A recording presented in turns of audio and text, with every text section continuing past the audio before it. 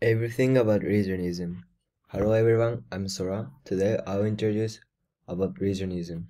Firstly, my research question. My research question is why is urban versus rural regionalism causing conflict among us people in Japan, and to what extent are students and workers from urban centers abusive towards citizens from the countryside? My explanation for the research question is in Japan, lots of companies are identifying where they are from and where they live. Also in school, especially in the countryside, students sometimes bully other students when they are from Tokyo or any other cities that are urban. Now, I'll explain what are the reasons for causing regionalism.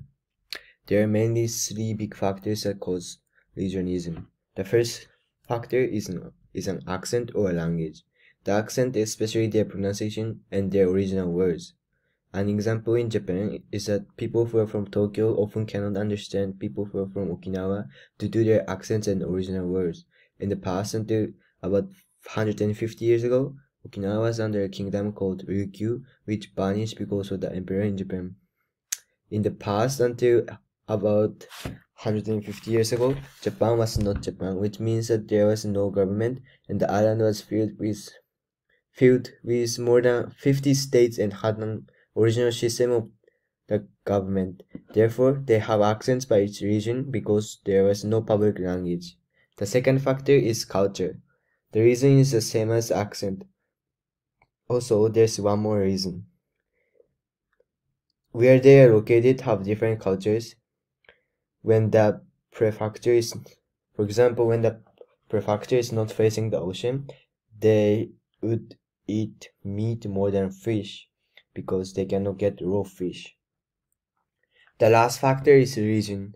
In Japan, most people have the same religion, so it's not a big factor in Japan, but in the world, there are lots of religions within a single country, such as Singapore. Now, I'll explain how does regionalism hurt humans.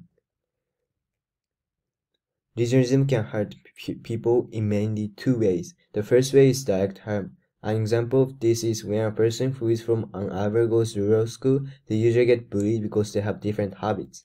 The second way is indirect harm.